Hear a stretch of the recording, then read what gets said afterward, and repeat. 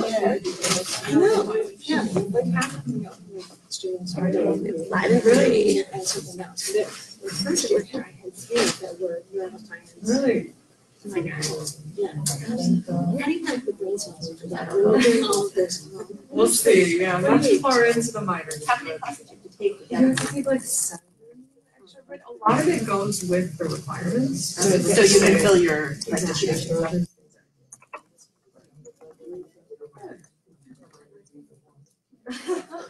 Yeah. Every Friday night. Oh, no. I know. Like on top of that, you have to practice and then you have to make reads.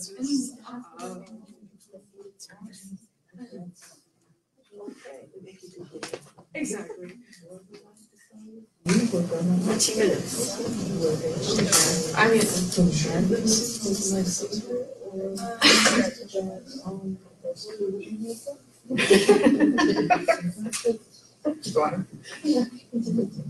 We gotta, oh, you know, and I said, maybe God had this happen. video. Oh, it's a video. It's a video, you guys.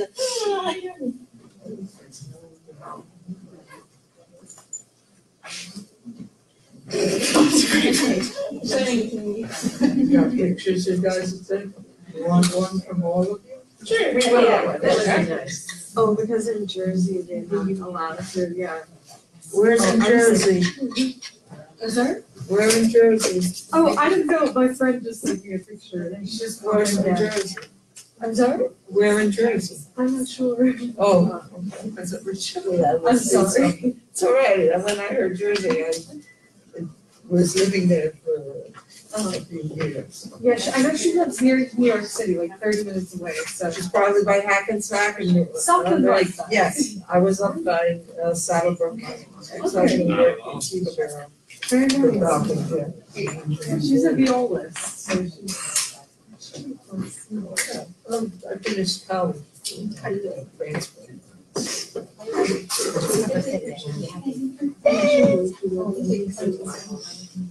Cheers. I'll take it if you guys need a picture. Well, we're gonna do it like, well, You want me to do it? I'll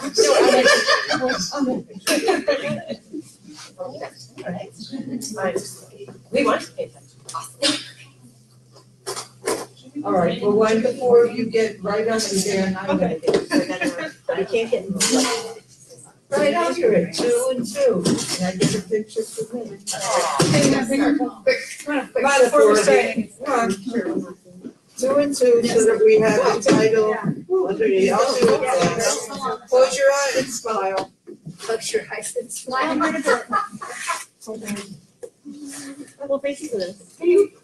I'm doing this. I can't see.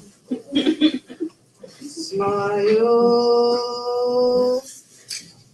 Thank you. Thank you. All right, we're gonna get going. All right. I have 1 minute. What? I have 11:30. Okay.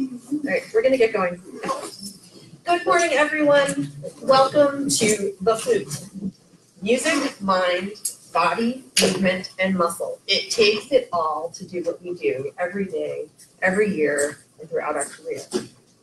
My name is Vanessa Mulvey, and I'm the body mapping specialist. I'm joined today by my colleague Kelly Malmo-Wilson, who is a neurokinetic therapist and body mapping, Alexis Del Palazzo, who is a physical therapist, Good morning. and Angela McCuiston, who is a personal trainer.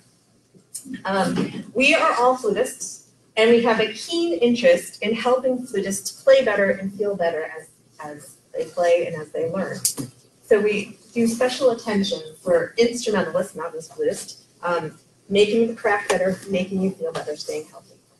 So I'm going to start today with body mapping. I am from Boston, and I am on the faculty of the Longy School of Music of Bard College and the New England Conservatory. I teach body mapping at both of those schools every semester. We are very lucky. So body mapping grew out of the Alexander technique. It is about understanding the body's anatomy so that we can organize our movements so that it is natural and fluid. which is what we want to put into our playing. We look at basic anatomy, we compare what we think to the basic anatomy, and we find differences in how we're designed to move versus what we're using. So we refine that. So in body mapping, we train 3 areas, or 3 foundational areas to the method. We train the senses, we train attention, and we train movement. And this is the foundation to everything we do, because movement creates our sound, creates our technique, creates phrases, I mean, we could go on, it creates everything. So we train those 3, and it prevents injury, or also helps heal injury, and it increases musicianship. So it's a really beautiful twofold process. My students sometimes come because they're injured, sometimes they come because they feel stuck, and a whole new level of expression opens up. It's really wonderful. All right. So today we are going to look at training awareness. Right? We have a lot to pay attention to when we're on stage. When I ask that question, I also often get answers like, I've got to pay attention to my music, the rhythms, the notes, the dynamics. I've got to pay attention to my ensemble, to my conductor, to where my body is in space. There's a lot to pay attention to. And sometimes we get sucked into a very small awareness sphere. And that makes it hard to maybe feel how we're relating to the ground or how much pressure we're putting on the keys. So with body mapping and with training attention, we learn to observe. We learn to observe movement as we're in the process of playing. We learn to recognize habits or movement patterns. For instance, sometimes when we're in the high register, we're squeezing keys too hard to try to get that sound out instead of using air. Lots of different things I could talk about. So we recognize these habits and we say, I don't have to do it that way. We can recognize habits by watching videos. That's a really great tool, using a mirror. That's one of the best ways I have found. All right, so we are going to start with training attention today. So in body mapping, we organize a quartet of music making senses. We call this inclusive awareness. So inclusive awareness is where we are aware externally and internally. Our focus may be on one element of our awareness, but we don't lose sight of the other elements. So right now, I'm feeling my feet on the ground as I watch all of you. I'm feeling my breath. I'm seeing, I'm hearing sounds like the projector. So we're going to go through the process of building this inclusive awareness. This is the very best for music making, because what it does is it opens up the central nervous system which allows us to move. And that's what we're doing on stage. We're in our practice. So I'd love to invite you all to stand, because you're going to do it. So this is a systematic way to build your awareness. And it's something you can do right on stage. You can do it right before you practice any section of your music. I do it repeatedly. I do it before every movement, before every piece. Okay. So as you're standing there, I'd like you to notice that you can feel the ground underneath your feet. And just notice where you are. Are you more on one leg or are you equal? If you are more on one leg, I'd invite you to come equally to both legs. And just notice where you can feel the weight in the floor, or the weight in your feet to the floor. And as you've been doing that, you've been listening to me, you've been hearing my instructions, and you've been paying attention to your feet. And you notice that you can do that simultaneously. So we're getting ready to play, or we're in the process of playing. The other thing you can feel, which is really helpful for musicians on stage, is feeling clothes. So notice that you can feel the weight in your feet on the floor, and you can feel your clothing. You can notice soft, scratchy, tight, loose movement. You can notice any of those things, and you can still feel your weight on the floor. And you hear my voice. So I'd also invite you to put the sound of the projector in your voice. That's an ambient noise. I'm always looking for ambient noises when I'm on stage. It puts me in my space. So you can hear that. We've got 2 senses going. And wait, you've been seeing me. So you've got 3 senses going. All right, we're going to come back to seeing in a minute. And then the 4th sense is the kinesthetic sense, your sense of movement. So right now we're all breathing, I hope. And you're going to feel your breath. You're going to feel movement of your ribs. So if you want, put a hand on your ribs and just notice that as you breathe, there's some movement there. So this gives you a little tactile awareness of the breath. Let that arm go. And notice that you can feel that breath, not because you have a hand on it, but you can feel it using your kinesthetic sense. It is your sense of movement. At every joint in your body, and in almost every muscle, you have the ability to sense movement, tension, freedom, relaxation, whatever it is. So we've got 3 going. We've got tactile, floor, clothing. We've got auditory, my voice and my projector, and maybe some movement in the space, or there was a phone outside. And you've got that kinesthetic sense. So when we're nervous, what happens to vision? Does anybody have an experience that they can share? What happens to your vision when you're nervous? I get like tunnel vision. Get tunnel vision. So would everybody pick one point on that slide, and would you get tunnel vision? Like your career depends on it. And notice what happened to your awareness of the floor, your breath, and the sound. It probably changed. Yes? Yeah. All right. So vision is like the icing on the cake, in my opinion. It always works. So what we want to do is we want to be able to see our focal point, but we also want to have a sense of the space around us. So we're going to use our right hand for this experiment. And what we're going to do is we're going to measure out our peripheral visual space. So you're going to take your right hand and make sure you have you should all be okay. You're going to be looking at your focal point. On stage, it might be the music, it might be the conductor. So pick something that is your focal point, and I want you to start to raise your hand out in front of you, like this. And notice the first place that you can see it at the bottom. So you're going to start slow and start to raise it. And notice where's the first place you see it. You're going to see it at the corner of your eye. Look down. That's the bottom of your peripheral field. So as you look at your focal point again, take in that bottom of peripheral field. Your focal point will be in focus, but everything else will be a little blurry. So we're going to take that arm, we're going to continue up, and we're going to find the last point where you can see your hand up and above. And when you find that, look up. That's the top of your visual space, your peripheral vision. So let your arm go down and look at your focal point, and I want you to notice that you can also see around that space, above and below. And you can feel the floor, and your breath, and your clothes. You can go on. So now we got to measure the lateral part of the visual space. So you're going to take your hand out in front of you. Let's all use the right arm. And you're going to start to go out to the side. Where's the last place you can see that hand before it leaves your peripheral field? And when you get there, look out. That's the outside of your peripheral vision. And let your arm drop. And notice that you can see all of that as you look at your focal point. So when my students are going on stage, when I'm going on stage, I find my first note, and then I open up that peripheral vision because it's getting me ready to move. If I'm in that narrow vision, tension comes into my body. So feel those feet on the ground again. Listen to the sounds, particularly the ambient noises. Pick your focal point. Maybe it's me, but notice if you're looking at me, you can see beyond me too.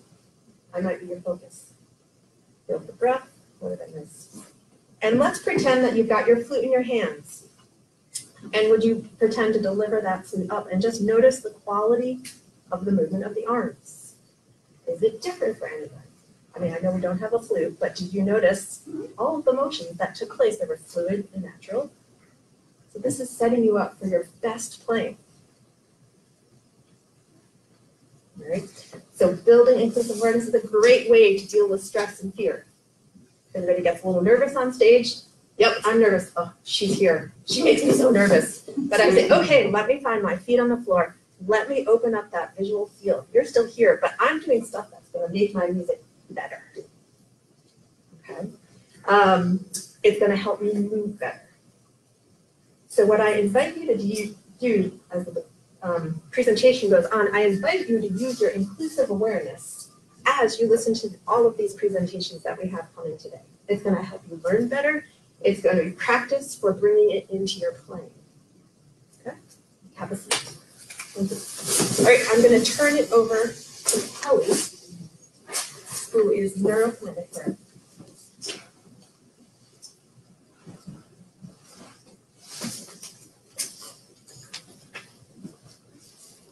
Good morning. I have been a body mapping teacher since 2007. I teach a course at Oberlin Conservatory every semester now.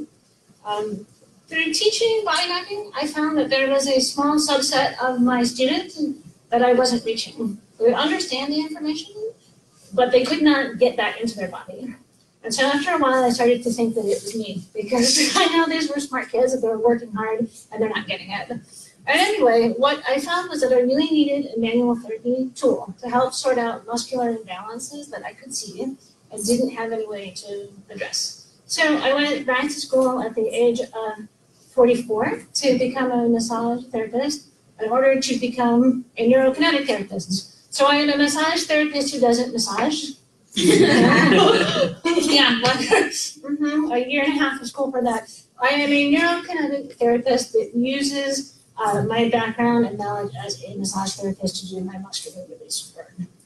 So I know it's a little goofy. One of the very most beneficial parts of being on a panel like this, or attending a panel, is that you can get a little taste of a bunch of different modalities. I have found through my own personal experience that everything works for somebody and nothing works for everybody. And all of these things are valid. And they're maybe more valid for you personally at certain times in your life, depending on what's going on. And so it's your job is to find the thing that speaks to you and works for you. And if you're the therapist and you're working with somebody and they're not getting any better, you need to be able to check your own ego and say, hey, you need to go see this friend of mine, because what I'm doing, what I can help you with, is not working. So this is not the right thing for you. Look here, I can refer you on to somebody else. Injury recovery requires a team. In 2013, I suffered a potential career-ending injury to right here, the base of my index finger on my left hand. Kind of a big deal for flute players. You definitely need that. My team of professionals to put me back together included the best hand surgeon I could find, who does Cleveland Browns and Cleveland Orchestra member hands. I had multiple hand therapists. I had an Alexander technique teacher. I had a Feldenkrais awareness and movement teacher. I had an acupuncturist. I had a chiropractor. I had a naturopath physician. And I had all of my own knowledge as a body mapping teacher and my friends that I could call up and say, watch me play. What do you see that I'm not seeing? And most recently, I had a lumbar back surgery in March of this year. And again, physical therapist, orthopedic surgeon, my NKT mentor. So all of these things, you need that to get yourself healed from things. Strength training, I didn't go see a specific strength trainer like Angela, because I've been doing that work since I was in high school myself. So I already knew how to do that. Okay, if you remember nothing else from my part of this, pain is your body's request for change. If something hurts, it is your body saying, stop, we need to make a change here. This isn't working. This is not going to work long term. But when something hurts, what do we usually do? We ignore it, like, oh, it'll get better, and we just keep blasting on until such a point that you can no longer function that way. So pain is your body's request for change. All right, so neurokinetic therapy, what is this? Anybody ever heard of this? Okay. It's relatively new, but not really. It's been on the scene for about 30 years, developed by a man named David Weinstock in Marin, California. And here's the definition. The one sentence definition is a system of manual therapy that uses specific muscle tests and soft tissue releases to engage the motor control center of the brain, rapidly restoring motion and resolving compensation patterns. Okay, yeah, that's great. What does that mean? What that means is we can tell if muscles are working in an organized fashion or if they are not working together.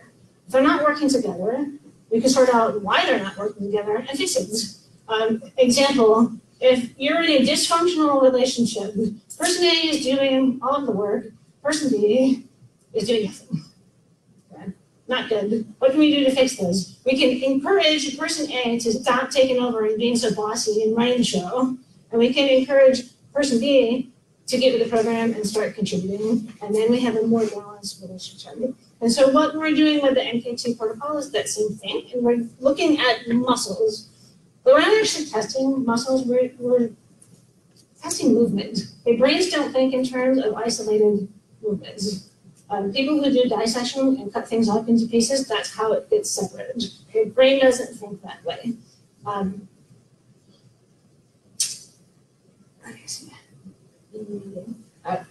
With muscle testing is used by a lot of professionals for different reasons. In massage therapy school, I learned muscle testing as a function of muscle strength. In NKT protocol, we don't care about muscle strength. If we want to know is, can your brain find that muscle and fire it at the right time? So we're interested in the Wi-Fi connection speed, not the size of the server or the fact that your phone is an iPhone 3 instead of an iPhone 10 or whatever number that we're up to now. So we're all walking around with certain levels of dysfunction. Right? And we don't even know it until we get so dysfunctional that it hurts. How do we become dysfunctional? Well, it's because we are master compensators. That's why we can do all the things that we can do as humans. So if you think of an example, if anybody ever had a leg injury where you've been in a walking boot? Okay, both of my daughters had these. So when you're standing, it's this kind of thing, right? You can't even stand level because the thing is too high. And when you're trying to walk, we do this kind of thingy. I'm exaggerating. See this out to the side? Walking is because you can't swing through because you're total hit. And so then walking boots done, injury to kid still has a little bit of the same wonkiness. And then 10 years later, gee, I have all this hip and low back pain on this side. I don't know why. And so it's natural to kind of, if there's an injury, to contract around that injury. But what happens is that the compensation pattern doesn't go away after the body is healed. Okay, those are some of the things we can sort out with NKT. Many of my clients have been to strength training, they've been to PT, they've been to their doctor, they've done everything, they're better, they're not as good as they want to be. And so this, for many people, is the missing piece that can get everything back functionally the way people want that for their movement. An example for flute players. Anybody ever have that pain here? Okay, a very common pattern I find in, instrumentalists. I work with a lot of string players at Berlin, so a lot of bow arm issues here. There's a relationship between your pectoralis minor muscle in the front, which I'm not going to get too super geeky with anatomy because you don't really need to care right now. Okay? What its job does is pull your shoulder blade forward. In the back, there's another muscle, your middle trapezius, that is supposed to pull your shoulder blade back. Okay? So, many times, this one on the front is overworking, it's really, really tight, and this one in the back is trying to work, and it can't because it's tugged in this forward position all the time. So it hurts back here, but the problem is here. So you walk around massaging here, like, gee, it feels better, and as soon as I stop massaging, it hurts again. Because that's not where the problem is. The problem is here. And you release this, and then that can function normally. So this is kind of a symptom of that. So another thing you find a lot in NKT is where the pain is not where the problem is. NKT does not lend itself to group experimenting because it's very individual. So I'm going to go to massage therapy, which is absolutely something you can do for yourself. Anybody ever been told that you have jaw tension, tongue tension, TMJ issue? Okay, all right, for this purpose of what we're going to do here, you need to be your own movement police. If something you're doing hurts, stop. Okay. So I'd like you to clench your teeth. Yes. Okay, then try just staying on the side that's really hard. Okay, muscle is called massacre. Okay, just stop doing that. And what happens? Hey, your mouth is open. Right? Okay, so this muscle goes from cheekbone to the bottom of your jaw. And what I want you to do is gently, using 2 fingers, you have 2 choices. You can look for sore spots in that muscle. And sometimes they hang out down here on the bottom, sometimes they're on top, sometimes they're in the back. Punch around. If you find one, 2 choices. You can put pressure right into it and just hold until you feel something let go. That's a trigger point release. Right? You can go back and forth over the spot. So if the muscle goes the long way, you go back and forth sideways. See if you can release some stuff in there. You don't have to do sound effects unless you. Okay. You may find lots of them in the back. For those of you that are feeling great, don't do it right now because you can't wash your hands. You can do this with your finger in your mouth and your thumb on the outside. And you can squeeze on there. Okay, don't do it right now without washing your hands. Yeah. Okay, stop doing that for a little bit. Open your mouth if anything comes in. Okay, Chief, do you have these with you all the time? Yes. Can you do this all the time? Yes. Okay. And another one, this is a massage technique, category of things called tech-helmet, which is percussion technique. Now, I can't see you all, I just took off my glasses. If you wear glasses, you may need to watch what I'm doing, then take it off so that you don't mess up your own glasses. With your either middle finger or index finger, I want you to tap right on the inside edge of your eyebrow. Maybe about 8 times. Tap, tap, tap, tap. Kind of fairly hard. I mean, don't whack yourself on the head like you're trying to knock yourself out. Oh, just tapping. Okay. Tap over to the outside edge of your eyebrow and tap about 8 times there. Okay, cool. Yes, you're doing exactly in rhythm with me, which is awesome. Because with normal people, they are just like this. So come down here too. If you could look directly underneath your eyeball, like down, right on your cheekbone. Tap there. If you've got anybody has sinus stuff going on, this might be really uncomfortable. And then go in a little bit more towards your nose. Okay. I'm going fast because I've got 30 seconds. Okay, go down to this little gap under your nose, between your top lip. And then you can go around your mouth to the nail on your chin right here. Tap, tap, tap, tap, tap, tap, tap. Okay. Now, just sit here for a minute. Does your face feel different? Does your face feel like kind of droopy? Okay, how long did that take? 37 seconds. Okay, can you do that a lot? Yes. Okay. What would be cool is if you did it before and after with your flute. That's the little thingy going off. I'm going to go over one more slide, and then I will be.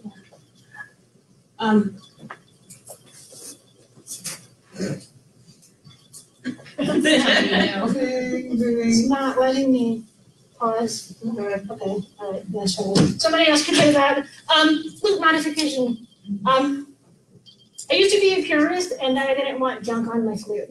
After you have hand surgery, you'll have anything put on your flute that can possibly help you be able to play on that instrument again. These are pictures of my Frankenstein flutes. I could probably do a whole session on weird stuff to stick on flutes. Does it help? And I need to cite as my source for this Alexa Still, who's at Oberlin and very, very generous with her time in helping to build stuff for me and a lot of people. If you need key height, you can put stuff on keys to make them taller. You can cut little pieces of wine cork and stick it on there with masking tape. You can get those little saxophone pearly keys from an instrument repair shop. Stick them on there. You can get custom stuff done that's permanent to your keys. This thing on the side, I need a little squishy here. That's a new thing. It's called Flute Gel. They have them in the exhibit hall, except that we just bought them all. They're only $2 that we can find. I think that Carolina's Bar still has some. You can order them. This thingy, you can also use a little case pencil grip that you cut it the long way and stick it on there. My pencil grip fell off into my coffee cup when I was teaching in middle school, and it was gross. I had to put it back on there. Okay, we need something that's going to stay better. So that's what that thing is. I had an angled key cluster on my flip joints. I figured, why not? I messed up everything else on this instrument. Why not make that fit in my hands better? And then on the right hand, this is a little cork thingy that Alexa Still built for me. I have one on my alto too that sticks out. It makes a flat spot for a flat spot on a round tube so that you can put more weight here when this part is compromised. I could probably play without them now. I keep them on there. I have the flute here. I have other stuff if you want to look at it. And a big fan of that. If you can modify it to make it easier, do it. Okay? Just be glad you're not a singer because they can't modify anything because it's inside. I mean, all the rest of us, you can do stuff with the instrument to make it fit better in your hands. And very last thing, if you're buying a new open hole flute, I didn't know this until after my surgery, but all of the open holes aren't the same diameter. Certain manufacturers have bigger openings than others. And if you've got little itty bitty fingers, I probably shouldn't have picked the one that has the biggest size, but I didn't know. Anyway, okay, so there's the end of my thing. Going on to Alexis. Oh, probably if you want to take a picture of the slide, that has all of my contact info on it. There's also another, yeah, it has it at the end too. Yeah. Okay. Sorry. We'll get the questions at the end, okay? Thank you. Okay. Very cool. And then go figure out how to make them. Okay. Oh, do we need 10 more seconds? It's all right. Are we good? Sorry. I know. I messed up. Sorry. Sorry. You can't take me anywhere. I got it. Okay. So my name is Alexis Del Palazzo. My background is in flute. I got a performance degree in 2007 from the University of Oklahoma. In between being a flute major and going to PT school, I was freelancing, but also working day jobs. I had two realizations. One, I knew that if I didn't make a change, I would be working a day job forever. I didn't want to be chained to a desk. I wanted to do something every day that I felt fulfilled doing, and not just have to use it on the side. So initially I thought, okay, I'll go get a master's degree in music. So in the process of preparing for that, I injured myself. And it was a reoccurrence of an injury that I had originally in college. And it was tennis elbow. So I was beginning to get movement and how my movement impacted my performances. So I came and found Endeavor Educators, and I started studying body mapping. But I felt like there was something more. I felt like something was missing for me, and thinking long term that I wanted to be doing something more. So when I injured my arm, I asked for a referral to PT, and the rest is kind of history. So I saw what they did. I liked what they did, so I looked it up, like, how do you become a PT? Found that out. I'm like, I can do this. So from inception of the idea that I had to become a PT to now has taken 7 years. But I'm actually gonna cry. 2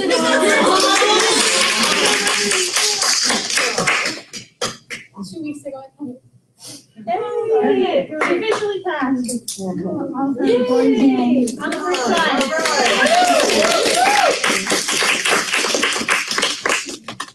Okay.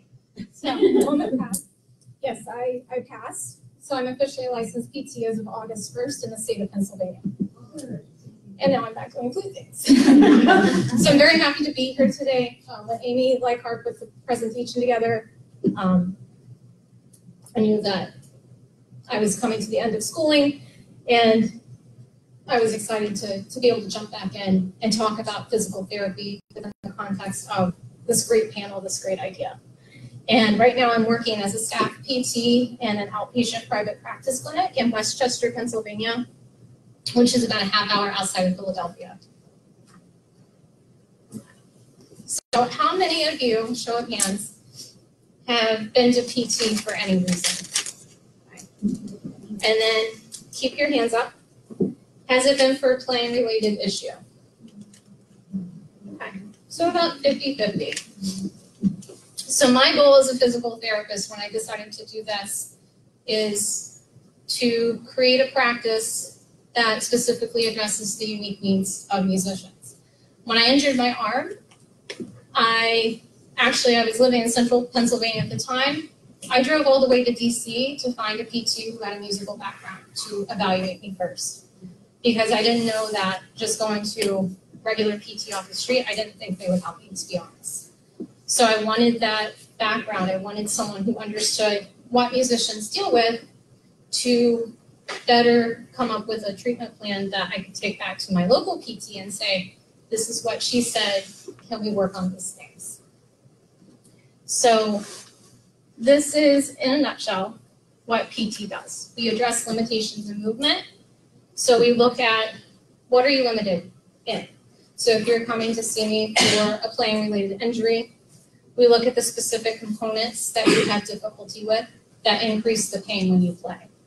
Then we break that down. We figure out what the cause of that dysfunction is. How are you moving? What's causing you to have the pain? What set you up for the injury? We have a very strong foundational science background as well as a clinical science background. So it took me 2 years to take my prerequisites to get into school. So I had to take chemistry, physics, biology. And then I got into school, and then I started that process again of taking gross anatomy, kinesiology, biomechanics, and continued on in that process to develop as a PT and to get that PT mindset. And I have so many interests that PT kind of fit all that. So I was interested in, like I had my music piece, but I was also interested in movement and neurology and so much. So the beauty of PT is it's a broad field. Okay, so right now I'm working mostly in orthopedic private practice, but we also see PTs working with neurologic population as well. And you can find PTs in a wide number of settings. How many of you know that you can see a PT without a prescription from your doctor? Yeah. So, depending on the state, we have some form of direct access in every state in the country, thanks to the legislative efforts of the APTA, which is the professional organization. Within Pennsylvania, you can get a direct access provision added to your license. So since I'm just newly licensed, it will take 2 years for me to add direct access to my license. So if you come see me in PA, you do have to have a script. The best website to get information on how to find a PT and to start making phone calls to see if a PT can see you directly without that referral is moveforwardpt.com. That is a consumer website that's maintained by the American Physical Therapy Association, and it's a great resource and has lots of information.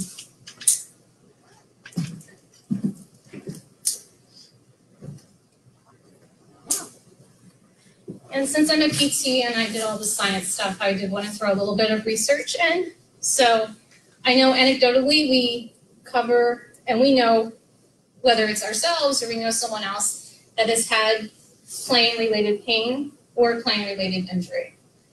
But the research doesn't really show that. There's a lot of research coming out of Australia. So in 2015, 2 researchers completed a systematic review. So they went and tried to find what evidence is there to support prevalence, like how big is this issue? And they really didn't find a lot because the evidence is just not there yet. And it ranged from 15 to 95% for symptoms of any duration of time. So we need better evidence to show that, yes, performing arts medicine, there's a real need for that. And we need more people plugged into that, especially people who understand the unique needs of musicians. So in my very limited clinical experience in the clinic today, I've been there for 2 months. I have treated, and these were not musicians, but I've treated a couple of cases of tennis elbow, which is what I had. And I've also treated a few shoulder impingement injuries. And with those impingements, what I noticed, and touches on what Kelly was speaking to as well, is I'll see a forward head posture. Okay? And what I mean by that is we see it a lot in flute playing as well. And I call it, my analogy is turtleneck. So your head's not balanced over your shoulders in a neutral position, but instead you're either standing, the head comes forward, or if it only comes out when you're playing, you bring the flute up and you go to the flute, you don't bring the flute to you. Over time, that repetitive overuse and compensation can either lead to neck pain, shoulder pain, etc. So physical therapy can address these things. So a typical treatment will focus on maximizing your function, getting you back to what you want to do. We come up with your goals together, and we work on those things. So physical therapy is a lot more than just doing exercises. So when I assess my client, I'm looking at strength. I'm looking at how well they move, their quality of movement when they do things.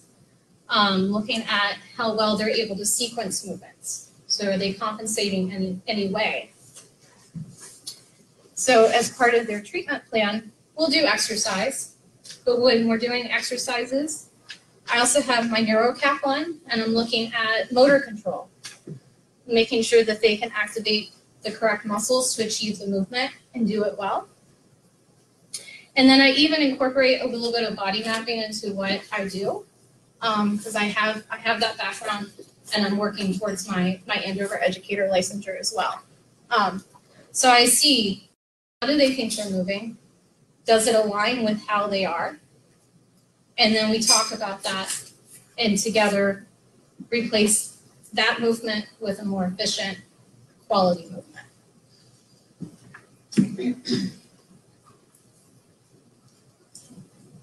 So the key point here, and what we're all trying to stress to you today, is the importance of having a wellness team. Each of us alone can help you, but I think we're stronger when we have a team and we have that ability to network and send people to what fits them and what benefits them. One of the limitations of PT is I only have so much time with you. It's not a continuous relationship. You can come back and see me time to time as you need, but insurance dictates a lot of what physical therapy can provide, which is a frustrating piece of that. But if you came to see me for PT, I would refer you on what I think you would benefit from, whether it's continuing and finding an Alexander technique teacher, working with a body mapping instructor, going to Feldenkrais classes, or even continuing with a personal trainer. All of those aspects on maintaining wellness and health as a musician are really important pieces to maintain a long playing career. So my exercise, going back to the idea of forward head posture, if you have neck pain, if you have shoulder pain, you can look at just doing some exercises as a warm-up prior to playing. The one I like here, that I think is just easy take-home, is just scapular retractions, okay? So just everyone, you can stay seated for this, but just come forward to the edge of your chair. Just have you bend your arms at your sides, okay? And then I want you to just bring your shoulder blades together, pinching them back. And we're activating the rhomboids here, which is a muscle that runs from the shoulder blade and connects to the spine, okay? And just release. So when you do this exercise, bring your shoulder blades back together, hold for 3 seconds, and release. That activates that muscle and gets you set up in a much more dynamic posture to prepare to play. And I would recommend doing this 10 times, just as a little set of exercise, just to prepare those shoulders to stabilize in preparation for play. Okay. My contact information is at the end, and again, we'll take questions at the end as well. And now I'll turn it over to Angela McCuiston.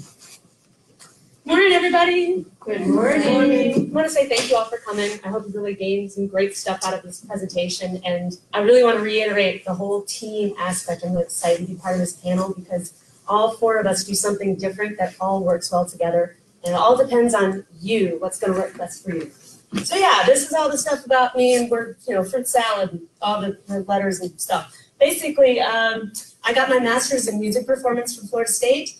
And after that, I was like, well, great, now what? I've always liked fitness. Let's just discover that. And so, I'd taken Alexander technique classes, and I'd done the body mapping classes, and I'd taken, does anybody know Ava Omsler over at Florida State and her dynamic integration classes? And I knew that I wanted to do something with the body, but I wasn't sure what. So I graduated and thought, well, I like teaching, and I like fitness. Let's just check out this personal trainer thing and see if it's what I want to do. And I found NASM is the National Academy of Sports Medicine, not schools of music. But they do actually, everybody who is certified through NASM does a movement assessment. So they are a great resource if you're looking for a personal trainer. I settled on them because they deal with musicians really well, because they're going to find out where your individual muscle compensations are. And if you look for somebody with a CES, that stands for Corrective Exercise Specialist, they're going to do a more comprehensive movement assessment. The CES is a corrected exercise, SFS, senior fitness, and the last one is recently got a cancer fitness certification. So how I got into it, I got injured a lot, and I didn't have anybody to turn to, and I really got tired of hearing, you should probably just stop playing, then it won't hurt anymore. That is not an option. Why are doctors constantly saying, just quit playing? I'm sorry, why don't you quit being a doctor? That's just not, that is not your answer. Does your job cause you stress? Just quit. Like, that doesn't work. So I had my first instance as a high schooler. Went to Interlochen, loved it, but I went from big fish in the small pond to small fish in the big pond. I went from an hour or two a day to 8 hours a day, and that was back in like '97. You know, there wasn't a whole lot there about preventing overuse injury. It was kind of this term that floated around that affected older people.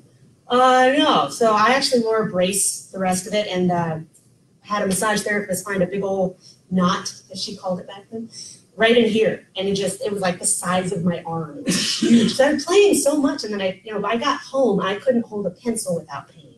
I thought, this is not cool. So then I actually tore my rhomboid while I was in graduate school in the gym. Thought I was doing great, doing this motion, dumbest thing I could have done, didn't know good form, tore my rhomboid. Reason that happened, besides the bad form, there's a muscle compensation, as Kelly was talking about. These muscles are over tight. From doing 20 years of this, you think I needed to strengthen that a little more? No. So I found out the hard way, it's a bad move. And then the third one, I was cramming for an audition. I found out the President's Own was having a piccolo audition, and piccolo is my love. And I went, I've never actually studied the rep.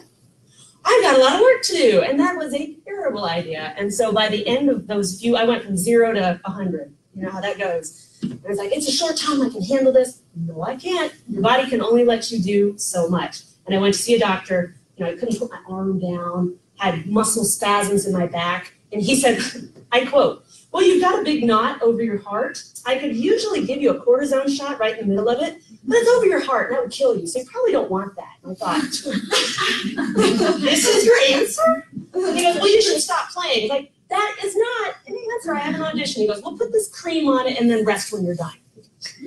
Okay, I quit. I'm going to find some way for me to be an answer. This is enough. So I found NASM, and it's just been the best thing. So this is a good one. I've heard this before. I don't want to go in the gym. I'll hurt my fingers. I'll hurt this, that, and the other. There's a little bit of truth to that. Isn't there a little bit of truth that's dangerous to drive a car? It's kind of dangerous to be alive. So when you put it that way. So the thing with strength training is you have to know what good form is, and you never want to lift with bad form. And if you don't know what good form is, don't lift. Find out what that is. We'll cover that real quick. These are the basics when it comes to strength training. You have to find what's tight, and you let that go. As she was talking about, those muscle compensations. We stretch what's tight, we strengthen what's weak, and then you have to integrate it. And so personal training actually works really well with PT because they do what she was saying. She's going to find those muscle compensations for you and really get that plus neuromuscular education. I love that. And I love how body mapping goes right into all of that. It increases that awareness. Strength training really works well to integrate as a whole. Will the video work? Does it work? Click on it. Click. Can you hear this? This is not what it is. This is not. You see this? No.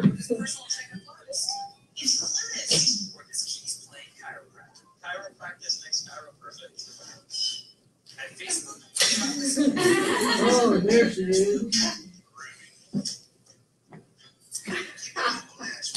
Okay, so Facebook found me. That is not what personal training for musicians is, and that drives me nuts. That that's what I'm like, you don't do sit-ups and you play the flute. And they're like, can you run and play? You don't do that. And like, oh, it's funny. Okay, so that's floating around on Facebook and on billboards and stuff right now, which is kind of awesome and kind of not. So anyway, that is not. If you're thinking that's fitness training for musicians, that's not what I do. Okay, so This is the corrective exercise continuum. So if you see a CES, this is kind of how we operate. The inhibit, lengthen, activate, integrate. And the long story short of that is basically kind of, if you're thinking of what we were talking about with the chest, you're gonna find what's weak, or I'm sorry, you're gonna find what's tight and release it. You're gonna find what's weak and strengthen it. And then you're gonna integrate that into the entire thing. Because the body does not work in sections. It works as a whole. You have movement systems. It's not, even if you're just doing a bicep curl, this is on the opposite side, your tricep. It lengthens the arm, and then your shoulder girdle. It all works together. So, some common problems among flutists. Any of these look familiar? We have that painful spot here. We have pain in our neck. We have a lot of pain everywhere. I see a lot of asymmetrical stuff we have between the left and the right side. All my stuff has been on the left side for sure, because if you guys put your hand up like you're playing the flute, and we go to the right, this feels kind of normal after so long, right? Do this, doesn't feel right. Do you notice other things feel kind of tight that you would have never noticed, but you do this and it feels normal? So you've been doing it for so long, right? So we have that imbalance from left to right as well. So I'm a faculty at Stetson University for their flute workshop every summer, and this just happened 3 weeks ago. I did an advanced master class, and I asked the kids, do you have playing related pain? And these are all kids who do. They're high schoolers. Like, well, where does it hurt? Any of those look like your points? Yeah. So it starts young. Unfortunately. So the quicker you can kind of catch things, as she was saying, pain is an indication that something is wrong and you need to make a change. These kids are already doing that. So I really wanted to have a little pointer here, but do you see some things here? Inside? You see this business? This business? And they don't know they're being filmed. They don't know, I showed it to them afterwards and they're, oh my gosh, yeah, but we get wrapped up in our headspace when we play. And we're not paying as close of attention to the rest of our bodies, which can make those movement compensations really exacerbate those. So more statistics of playing related pain, like she was saying, there have not been a lot of studies done. Thankfully, that is increasing. One of the last ones that I found is that if you look at the bottom one, a 12-month period, the prevalence of musculoskeletal complaints in professional musicians ranged from 41 to 93%. That's like everybody. It's kind of what it sounds like, right? So I mean, if I ask you, have you been in pain? Probably 93% of you are going to go, yeah, I've had something. Okay.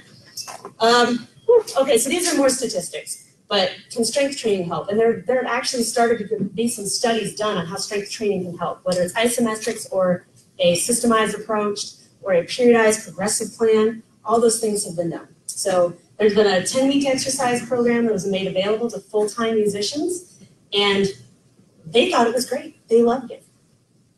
They got, rated to be moderately to highly effective for 3 performance-related factors: strengthening the muscles that support playing, learning techniques that support playing, and posture.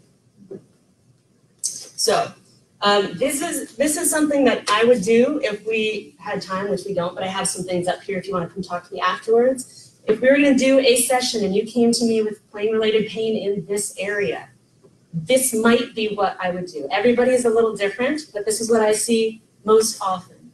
So we might use a lacrosse ball, because a personal trainer is not allowed to put hands on a person, okay? So unless you have a license, you're an athletic trainer, or if you're not licensed, a trainer cannot do that, just FYI. So the way we get around that is that we can help you use self-myofascial release, which is either a lacrosse ball or a foam roller or any of those things, and we're looking for those tight points so we can help release, kind of what you just did here, okay? So we release them, and then we stretch them, and then you put yourself through a full range of motion. So the way I kind of like to think about it is your brain right now thinks your muscle is this long. When you release it, it still thinks it's that long, even after you stretch it. So when you put it through a dynamic range of motion, it's a neuromuscular education that, oh, my muscle's actually this long. It's a generic way to think about it. But and then you have to activate those weak muscles. Now that we've stretched them out, let's activate them, and then let's put it into a full range of motion. So chest stretch. We were going to do this. I don't know if we can really do this. This is one of my clients. She's a violinist, and she agreed to be. I'm writing a book, and she agreed to be my model. So I think she does a really nice job. For a chest stretch, what I'm going to tell you to do, and again, like they said, if it hurts, don't do it. Don't do it. Everybody is different, and what works for one person might not be appropriate for another. Okay. So if you're in a doorway, you go about 90 degrees. That scapular retraction she was talking about. You squeeze that shoulder blade back and down, and then you twist away, okay? And you can control that level of stretch. You don't want to go really far. You don't want to bounce, any of that. You just hold. And if you want to go up a little higher, that's going to hit pec minor down here, which is nice. It's a nice little guy that gets pinched a lot and causes more of that humeral dumping that we see. Do you do that just on one side? You try it on both, and if it feels tight, do it, okay? And so these are the thoracic rotations. And if you'd like these slides, I'm happy to send them to you. Okay. So that would be your dynamic movement. The activation, you're going to go this way.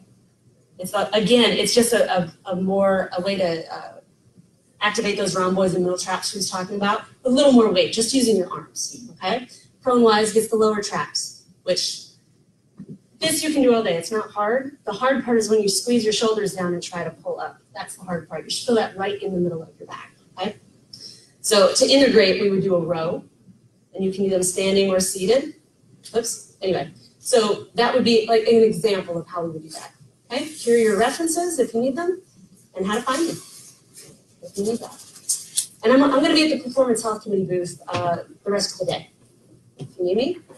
And that's all our contact information. Thank you guys so much for coming. We have 7 minutes, so we can take questions. Yeah, first question was Cool Green. Did you have a question? Yeah, so what exactly is the tapping supposed to do? Is it supposed to release muscles or what? yes. Okay. Yes, all of that. Okay. Yeah, I'm just gonna give you that answer, yes. Okay. It's a really long one, and there's stuff that happens when you have this contact with vibration. Okay. Thank you. I would say it also creates awareness. Like you'll be able to feel that tissue more. Okay. Other questions? So I was gonna talk to you after, but I'm doing a VM on a PT track right now for Flute, and I would like to that and we have like a performing arts like PT clinic. I was just wondering if you've like seen that in any other places in the country too. I just like super cool that we have it, like we'll have a group of the older students will diagnose them, but Shenandoah in Winchester, Virginia has a PT, performing arts PT track. A lot of the times, most of the performing arts dancers have taken that over. yeah. So I'm trying to change that a little bit and getting more involved with my professional organization. And I'll be joining the orthopedic section. So there is a performing arts special interest group as part of our professional organization. But it's still pretty limited. And what I find is there's PTs working in isolation across the country that have a performing arts focus, but we're not really working together yet. And there are also universities that have musician wellness teams. Michigan Junior College, Michigan State, Johns Hopkins. UNLV has one. Every place should have one.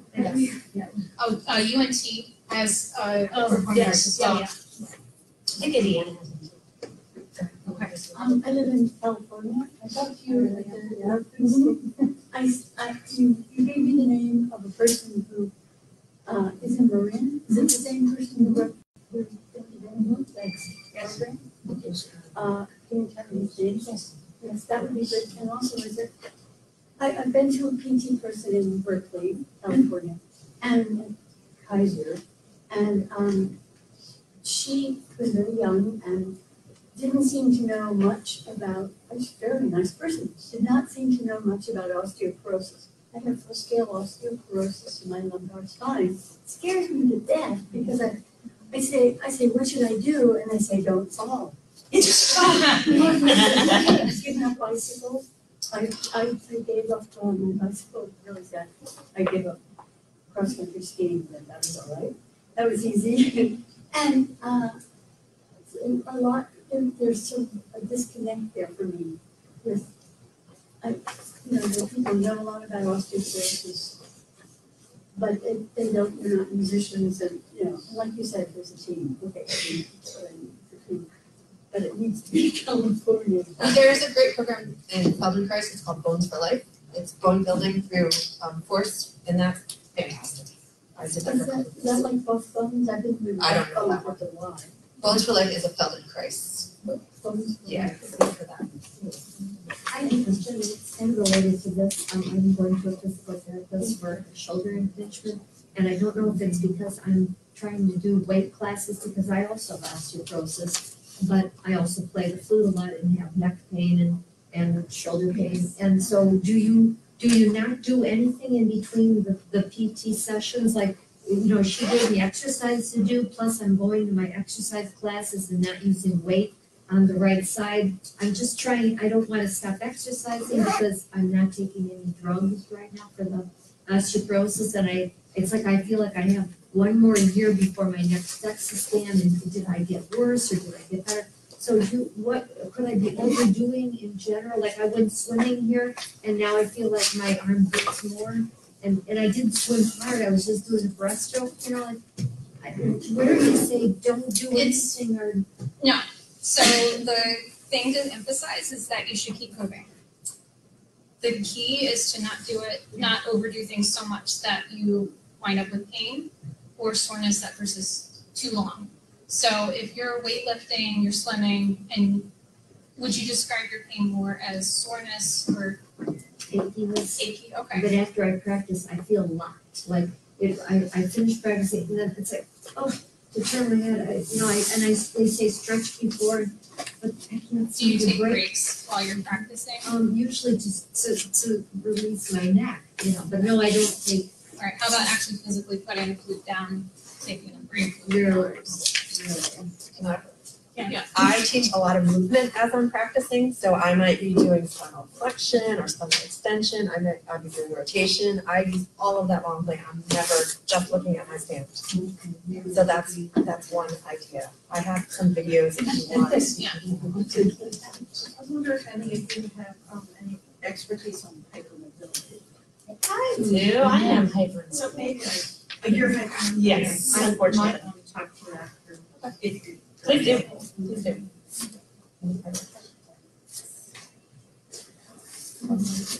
Well, we want to thank you all for coming. We are here, our contact information there. Feel free to reach out, even if you don't live in Boston or Nashville or Philadelphia or Ohio. Reach out. We have contacts all over the place, and we can also do online training. Thank you all.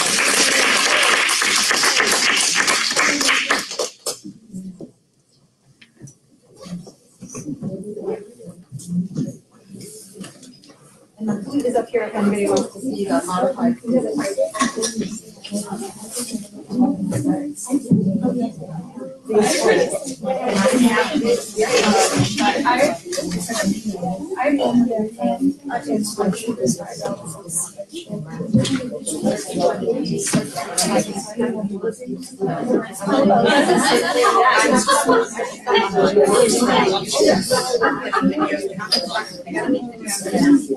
have never just rotate. And then when I explain my idea,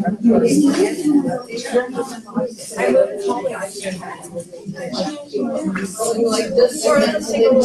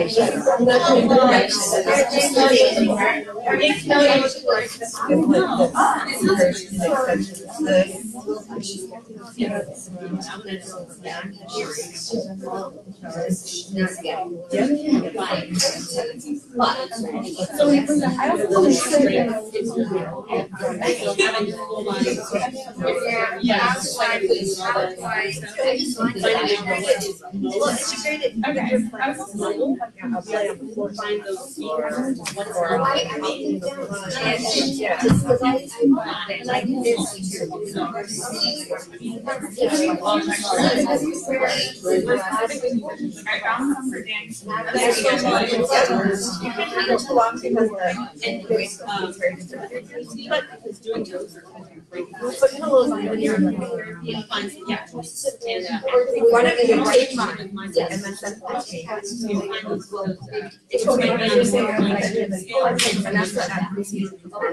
because you need that full mind.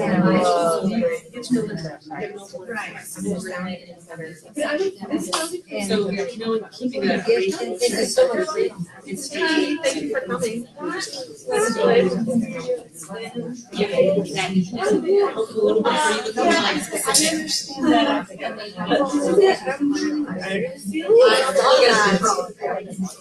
like. Yeah, for sure. And they might actually, and they might actually have. How's your oh,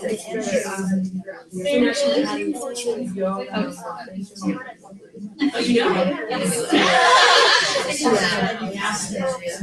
And I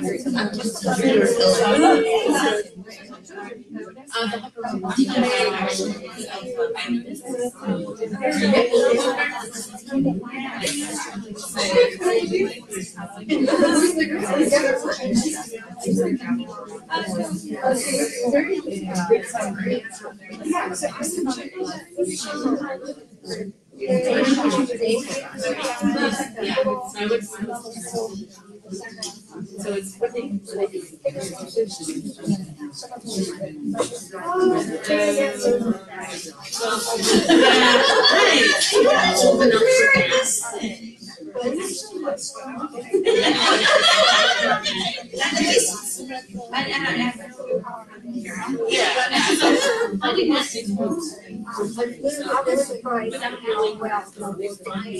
I have one of those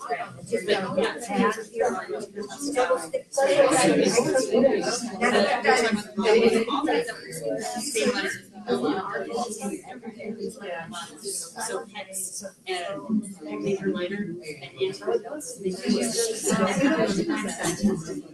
so that's you get to stuff. Keep incorporate some of that. and you're good with so much time. I did they start to limit Just the light.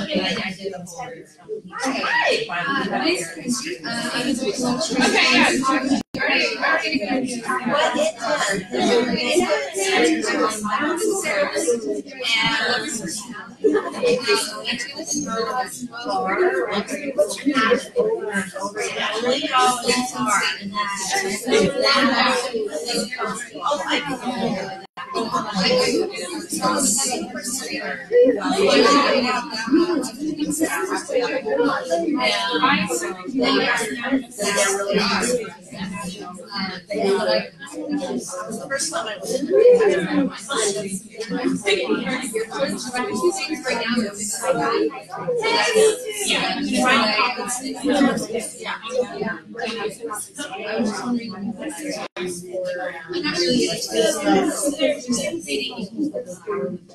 I've heard a lot of that shouldn't be lifted that much.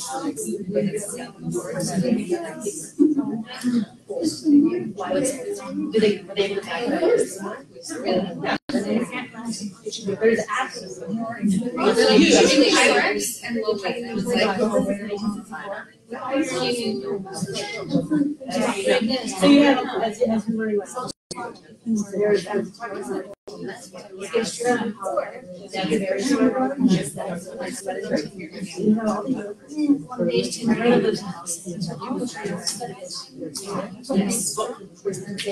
Yeah. Between like the bodybuilders and the strongmen.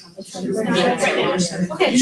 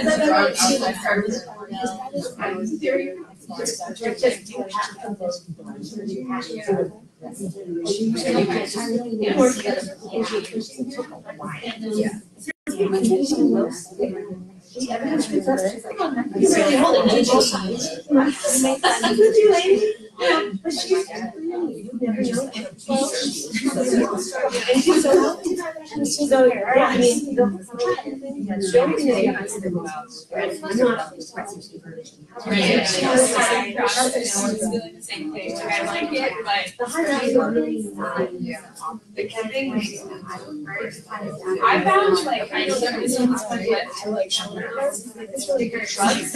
Like we were just taking a barbell warm up, and I was like, "It's gonna hurt my shoulder," and then she my shoulders, and she's like, "Yeah, you're just getting used to it." I was like, "No, I said tight shoulders." No, like I should get, but I like the weight training, but I was feeling that I was just feeling like sore. Yeah, no. I think like this keeps myself is so cool.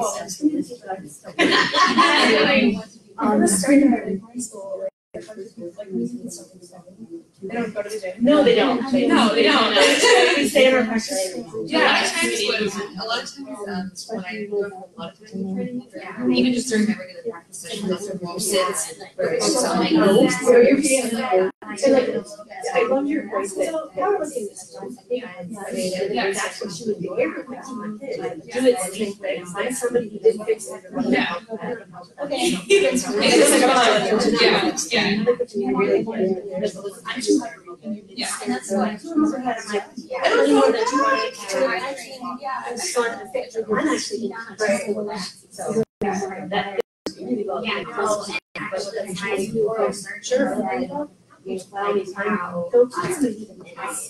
They're really good at that.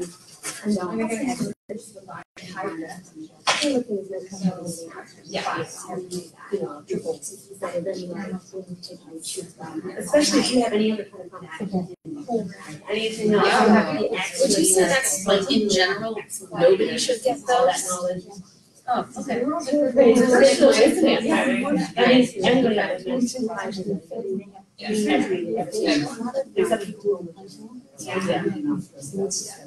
But it was very engaging. I started it situation. I started it my son. Just found out. And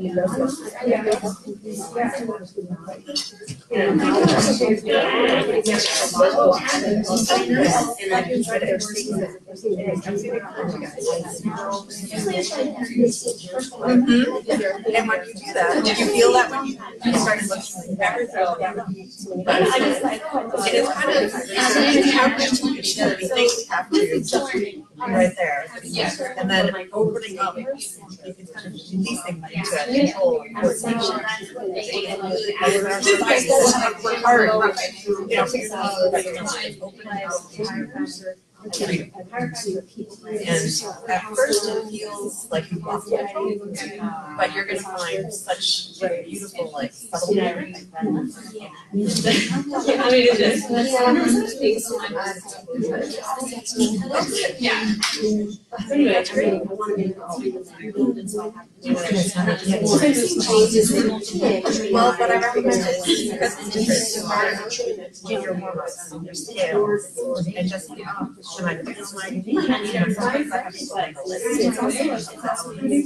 And then they go down.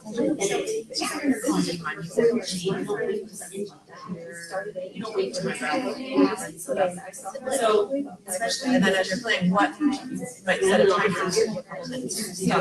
What did I lose? Oh wow, I didn't know. I only was looking at the and then you can say, all right, let me feel my feet as I and start to bring the pieces, maybe a little bit, and then they'll start to do something. Yeah, like I'm this thing. So you've got an issue. And it's just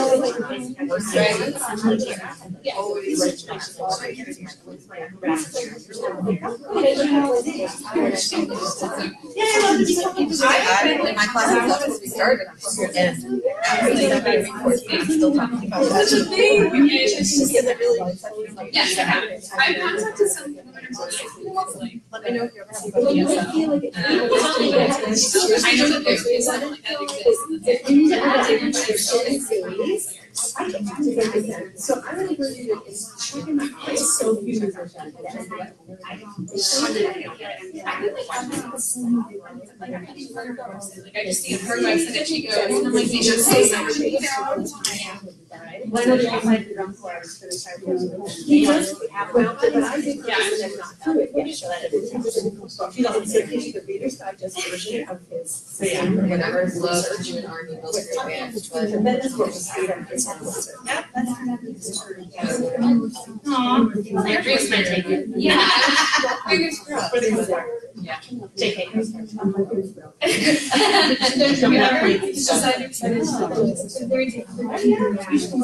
Absolutely. 4 years. And then we'll branch out into different. Yes. I've got plans.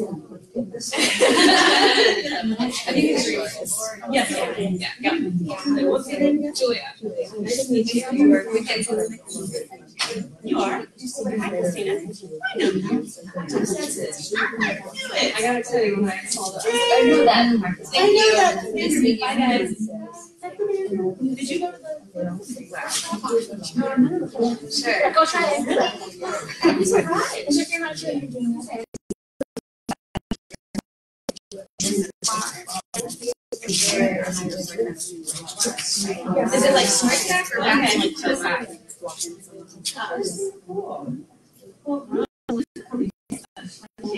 You ever see Dr. Phillips? Well, I mean,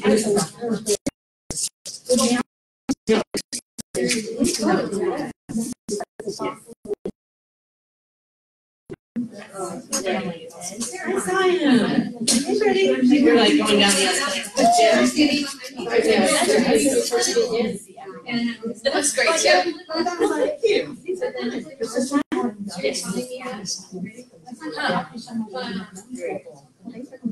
What we need to learn. It's not good.